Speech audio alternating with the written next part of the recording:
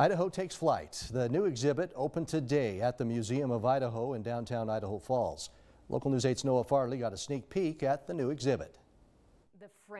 The exhibit is all about the pioneers who pushed flight forward in Idaho and the region. It features several local legends who helped make aviation what it is today. What we're doing is we're telling a smattering of stories just to give people a better idea of the history of aeronautics here in southeast Idaho. Chloe Doucette, the museum's managing director, showed me her favorite part of the exhibit, a wedding dress that was made out of a silk parachute. The woman who wore it was a nurse during World War II.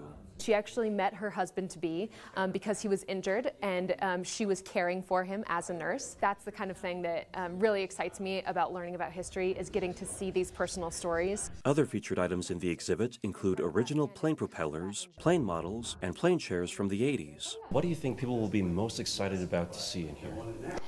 You know, I think there's so much that's visually interesting.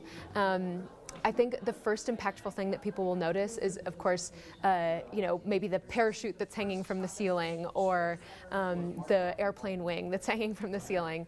But once you get through the exhibit and learn a little bit more about all the little pieces that are in here too, I think that people will be really excited to learn about all the different ways that flight is used in Idaho. Idaho Takes Flight will be open through August this year. Information on how to get tickets can be found on our website at localnews8.com. Reporting in Idaho Falls, I'm Noah Farley.